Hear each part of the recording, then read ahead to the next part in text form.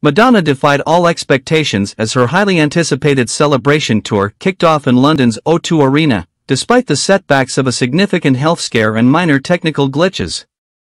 At 65 years old, the Queen of Pop proved she's as dynamic and daring as ever, gracing the stage with a 45-song setlist that highlighted her remarkable 40-year career.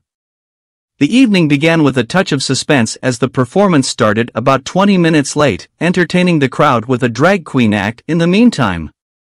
However, when Madonna emerged in a seductive red corset, flanked by topless dancers, it was clear that her signature boldness remained unshaken.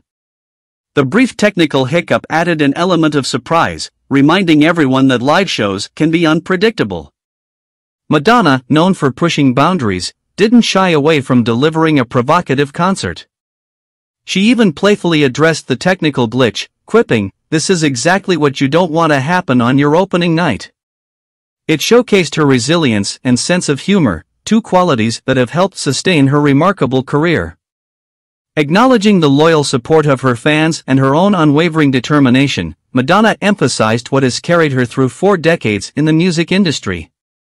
The celebration tour brought together a mesmerizing array of her greatest hits, treating the audience to memorable renditions of classics like a Prayer, Live to Tell, Holiday, and Nothing Really Matters. Madonna's triumphant return to the stage in London, despite recent health concerns and a minor hiccup, demonstrated the enduring power and charisma of this iconic performer.